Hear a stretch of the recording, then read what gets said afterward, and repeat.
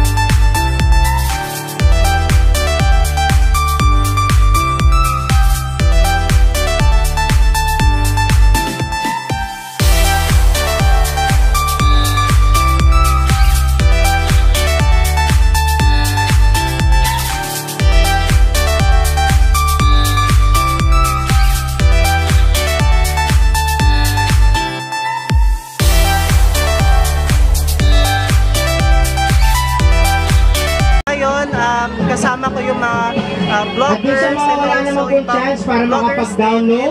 Nagpapamigay po kami ng maraming Bible and book of hope. So, punta lamang po sa Light TV booth na nasa tabi po ng stage area. Ano tapos na subscriber? Ka-discovery. Ano ka ka-discovery? Basta yun na yun. So, pakilala kayo and mention nyo yung YouTube. Yes, my name is KX. So, may YouTube channel ko po. Ayan, hello, what's up mga speaker? Ito ako, Joshua Lescano, dito ako sa vlog niya. Ayan, i-invade ko yung vlog niya. So, yes. So, abangan natin mamaya kung ano yung mga dapat kung ano yung mga mangyayari. And looking forward for more updates later. So, stay tuned guys.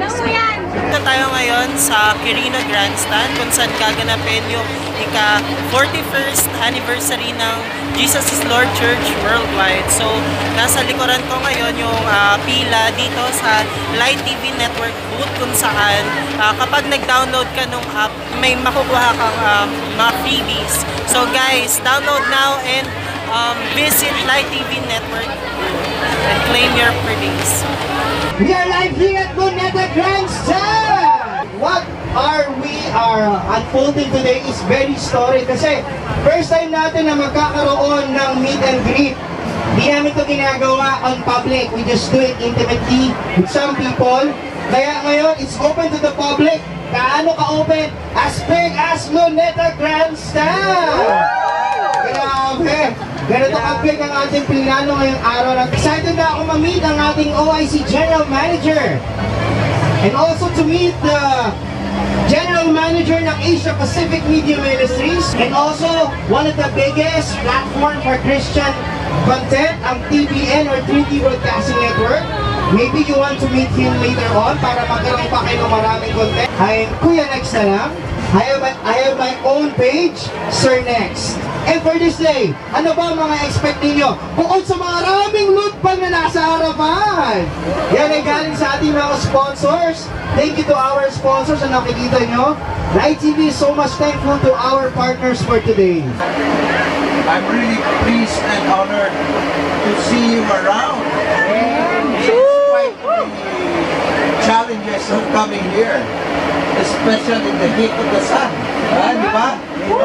Pero you are here. I really appreciate that. Much appreciated po yan. Okay. So, thank you very much for your presence. Siguro maganda po kung I can share to you what Light TV, God's Channel of Blessing is all about. Okay? So, Light TV, God's Channel of Blessing is a full gospel Christian multimedia station. Okay?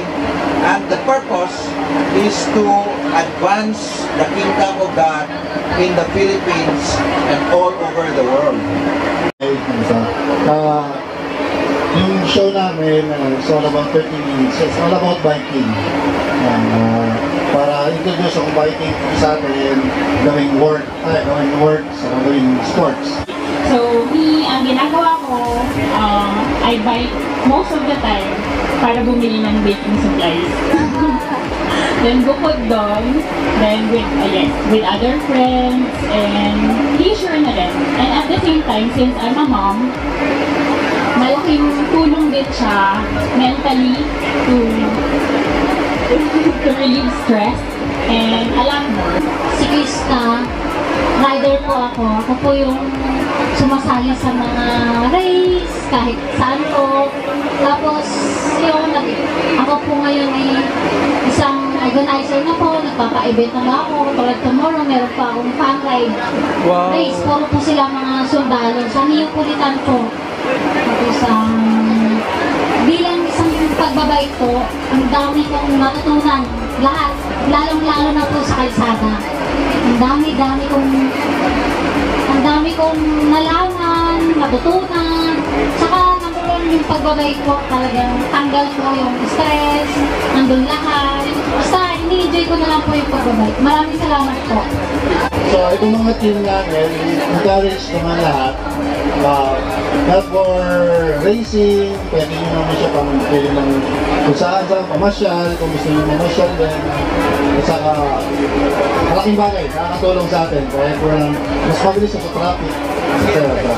Basta safety lang lagi, yun yung magandang gawin. Naka-helmet, protective gear, ingat lagi. Yan. Broadcasting Network Asia. Kaya po, palakpakan po natin ang Network Coordinator from TBN Philippines and Asia, Sir Pastor Joey Ramos. Meron po kaming mga palabas, yung vlogs na sinasabi niya, yung foreign preachers na nais din po namin ihatid sa local programming. Napakabait po ng Light TV dahil sa pamagitan po ng Light TV, napapanood po ng Filipino audience itong mga preachers nito. Napakaganda po ng Light TV because the Christian community ay na-spread yung kanilang beliefs sa non-Christian community. At yung mga pinaniniwalaan ng non-Christian community na iintindihan naman natin. Kami siyang friend sa Asia Pacific Media Ministries. He's handling the Philippines. Siya po nagpo-produce ng mga different content for the internet. Sila ang nag-organize ng mga vloggers and vloggers.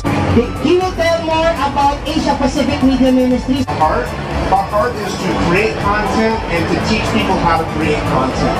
Okay, because we've come to that understanding is that, you know, one media group can't satisfy the need of all the that's need to be produced, and so we have to empower and train people to create resources. And so our real passion is training. Pansin nyo halos mga banda, mga OPM bands, kasi we support OPM bands. And sinusuportahan rin po namin yung mga small, medium, groups, yung mga businessmen dito. Meron ba? Yan, sinusuportahan rin po namin sila. And we help them through, yung Edge TV sa platform aimed in helping community small businesses to promote nature conservation and more.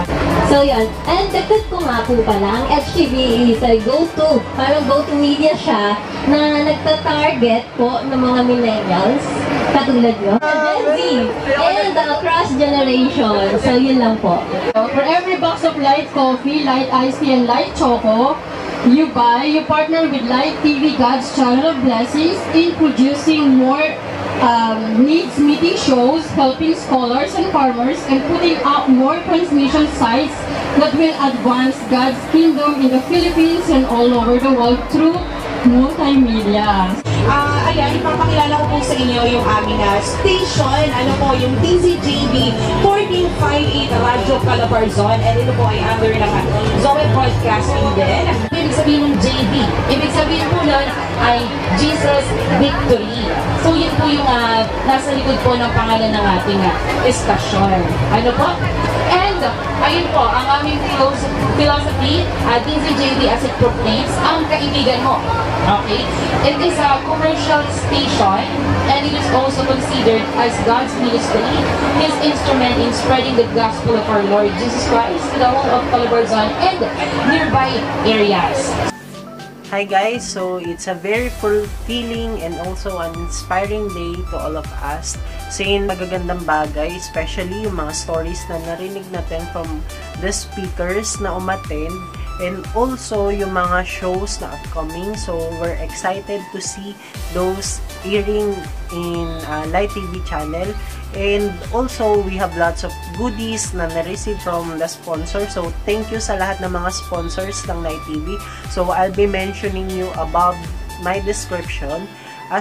And also, may mga na-meet tayong mga bagong tao. Like, yung mga kapwa nating influencers from different social media platforms. And yung mga organizers, yung mga speakers nga, and yung mga staffs and hosts dun sa mga shows na nilaunch nila. I think that's all for this video.